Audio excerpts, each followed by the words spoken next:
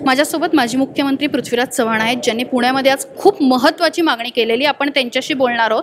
आपल्या सगळ्यांना माहिती आहे की 2 महिन्यापेक्षा अधिक काळ झालेला आहे, देशभरामध्ये लॉकडाऊन सुरू आहे आणि अशा वेळी अनेक कामगारांचे पगार कापले जात आहेत. अनेक ठिकाणी खरं तर अनेकांच्या नोकऱ्या गेलेल्या आहे, उद्योग व्यवस्था ठप्प आहे आणि अशा वेळी केंद्र सरकारने कुठल्याही पद्धतीचं पॅकेज जाहीर न करता थेट लोकांना पैसे द्यावे अशा पद्धतीची मागणी आहे. काय मागणी आहे, काय सांगा? माझी मागणी अशी की जगातल्या सर्व मोठ्या देशांनी ज्याप्रमाणे सरकारी खजिन्यातून थेट कर्मचाऱ्यांचे, कामगारांचे, मजुरांचे, शेतकऱ्यांचे त्यांना थेट पैसे दिलेले आहेत, त्याला रोख फिस्कल स्टिम्युलस दिलेला आहे, त्या प्रकारे केंद्र सरकारने ही पैसे थेट दिले पाहिजेत, तरच उद्योगधंद्यांची चक्र पुरा सुरू होते.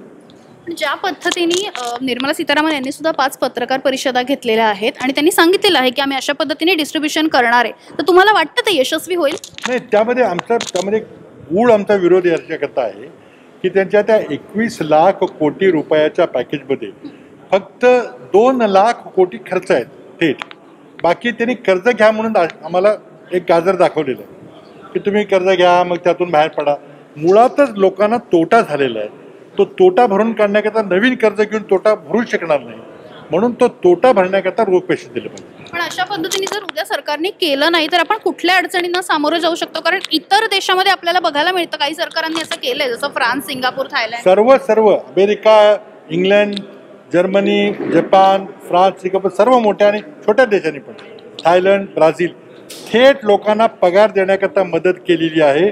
उद्योगपतींना थेट पैसे ट्रान्सफर केलेले आहेत, त्यांची व्याजं माफ केलेली आहेत, कर्जाच्या हप्त्याचे बांधून दिलेले आहेत, अनेक सोयी दिलेल्या आहेत. ते केलं नाही तर पुन्हा अर्थव्यवस्थेची चक्र सुरू होणार नाहीत, लोकांचा रोजगार वाचणार नाही आणि लोकांचा रोजगार वाचण्याचे त्यातून एक फार अनर्थ घडेल असं मला वाटतं. काय वाटतं तुम्हाला, ज्या पद्धतीने पंतप्रधान नरेंद्र मोदी यांनी सांगितलेलं आहे की भारताची अर्थव्यवस्था ही येता हा जो संपूर्ण काळ आहे किंवा आर्थिक वर्ष आहे या काळामध्ये पुढे जाईल, तुम्हाला काय वाटतं? काय मी त्यांना उदाहरणासकट दाखवलेलं आहे की सर्व आर्थिक संस्थांचं म्हणणं, जागतिक बँकेचं, IMFचं, आपल्या रिझर्व्ह बँकेच्या गव्हर्नरचं म्हणणं आहे की नाही, यावेळेला भारताची अर्थव्यवस्था ही आकुंचन पावेल, घसरेल. पण प्रधानमंत्र्यांना वाटतं की ती वाढेल, म्हणून त्यांनी आम्हाला स्पष्टपणे सांगितलं की त्यांना काय वाटतं. धन्यवाद, तुम्ही आमच्याशी बोललात. तर हे होते पृथ्वीराज चव्हाण, ज्यांनी मागणी केलेली आहे की ज्या पद्धतीने भारताची अर्थव्यवस्था सध्या सुरू आहे त्यामध्ये लोकांना थेट मदत करण्याची गरज आहे. पुण्याहून नेहा सराफ, लोकमत.